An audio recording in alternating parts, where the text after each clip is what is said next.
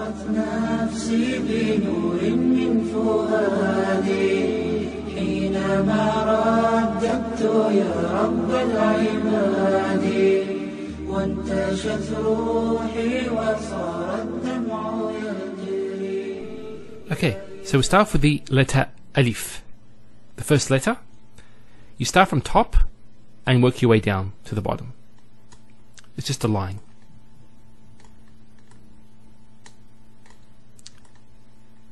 So that's quite straightforward. Now the Alif is probably the hardest letter to learn because it's actually accompanied usually with Hamza. Now this Hamza is usually written in this way. And there's another type of Hamza as well, which is something like this. We'll talk about this later on, inshallah. So just for now, just think of the Alif as just a line.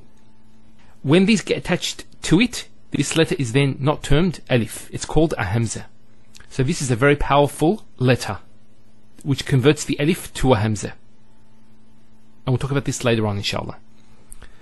Now, with the Alif, how is it written in the beginning of a word, in the middle and the end? So in the beginning of a word, it's actually written as we wrote it there. So it's just, that's how it's written.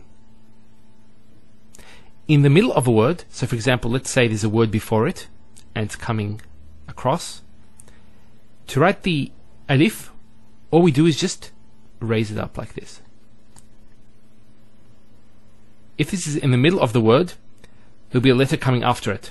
Now this letter coming after it won't join to the Alif. So let's for example say it was a Ba. It'll just be written after it.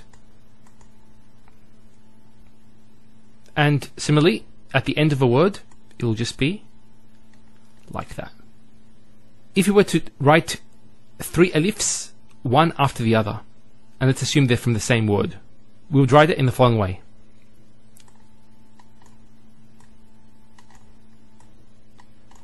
So notice, this Alif does not join to this, because Alif doesn't join to the letter after it. It can to the letter before it. So say there was a letter before it, it could join, but not after it. That's why we wrote the Alifs separately. Okay, next letter. The Ba. So the Ba is written in the following way. You start from not to the top, and then just go down, and up like that. Probably not that long, that's quite long, so probably just something like this. So once again, let's see how this letter is in the front of a word, in the middle and the end. So in the front of a word, it'll be written like that, and then there'll be a dot there. And it's not brought up to allow for the next letter. Now if it's in the middle of the word, so what we do is we just bring it up and then do it like this and put the dot. And similarly, in the end,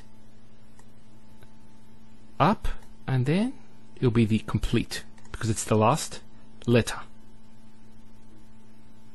Now if we were to write 3 of these in a row, assuming they're from the same word, how do you do it?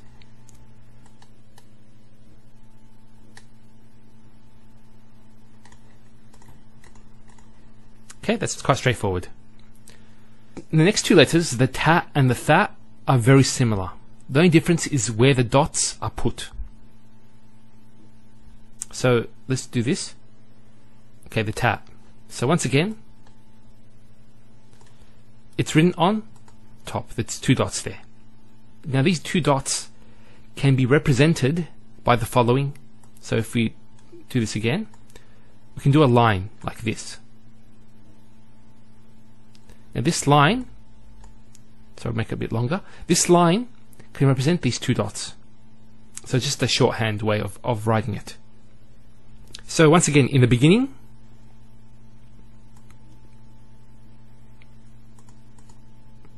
we leave this for the next letter.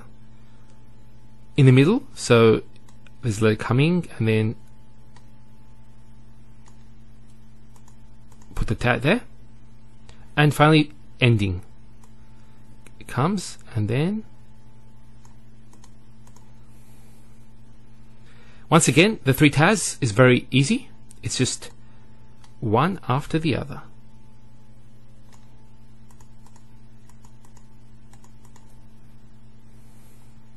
Now get to the tha.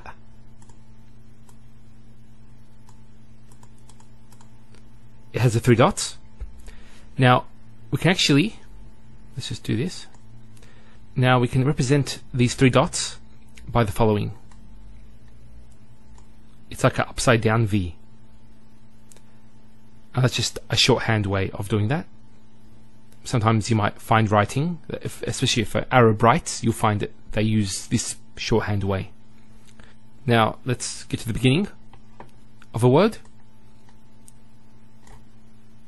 Now it doesn't matter which dot you put first. There's no preference. So that's the beginning. Then we have the middle, so it's coming, and then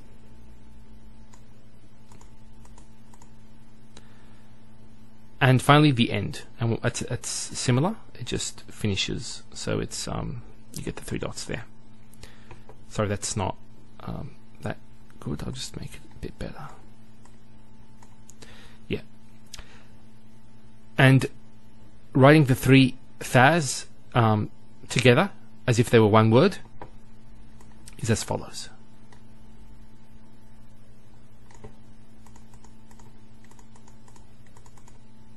Sorry that I just did it should be 3 dots there.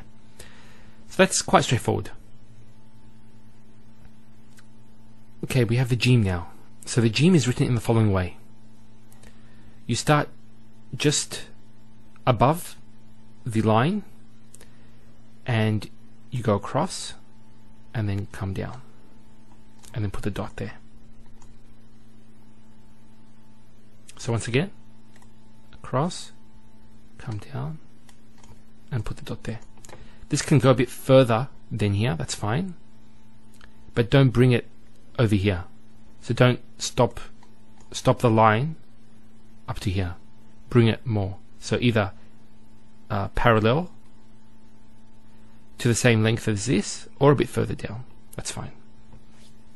Now, Jim in the beginning of the word is as follows. We start here, go down, and then come across, and put a dot there. And then the next letter comes after it. So it joins to the next letter.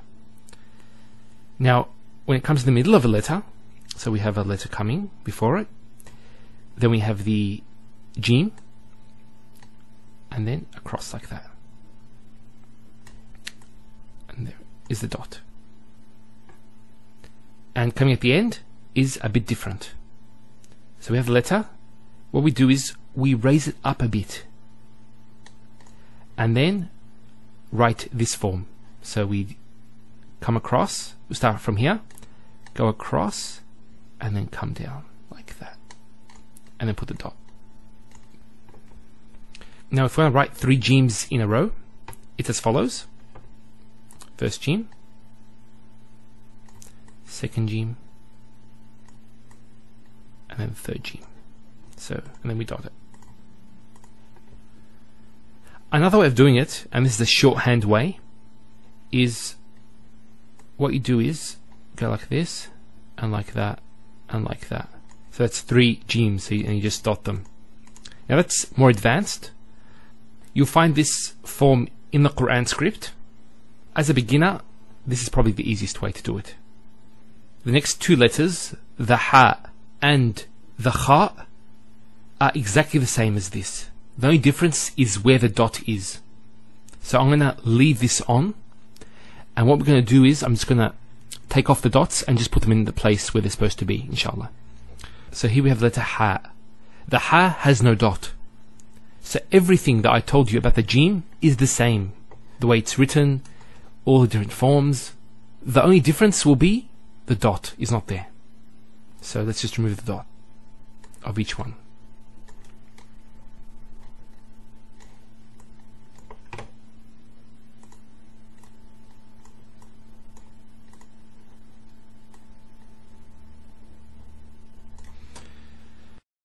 So that's the ha. Next we have the kha. It's the same way, but the difference is where the dot is. Let me just show you where the dot is supposed to be.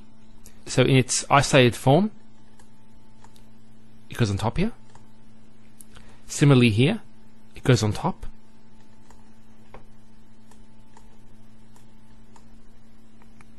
And similarly here, it goes on top as well.